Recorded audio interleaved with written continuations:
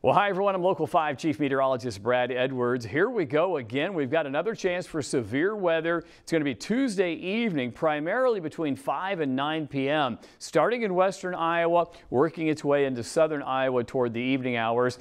And we'll have everything possible: tornadoes, hail, and wind. I think the wind and hail threat might be more likely, though, in central Iowa.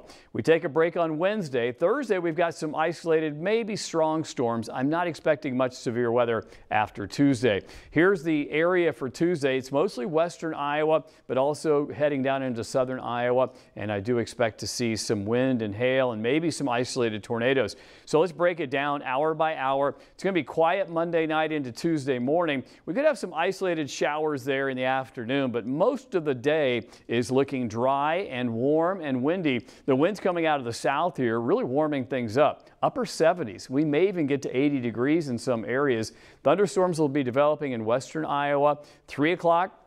And they quickly ramp up and they come on into central Iowa, packing a pretty big punch here. So wind and hail is definitely going to be a threat, and possibly an isolated tornado. Again, coming into the metro around 7 p.m. or so, give or take. We'll see what the timing and the evolution is, but that's what the models are saying right now. They move through pretty quickly. They're not lingering, so it's only going to be here for, an hour or so in the metro, and it'll be gone. And then we'll look for clearing skies. But here comes another system. No severe weather, but more rain coming in Wednesday and into Wednesday night and Thursday. So we got several chances for rain, and that drought is going to be taking a big dent this week for sure. Looking at the forecast for rain, if the thunderstorms hit you, you'll get over an inch of rain. That's basically the case here.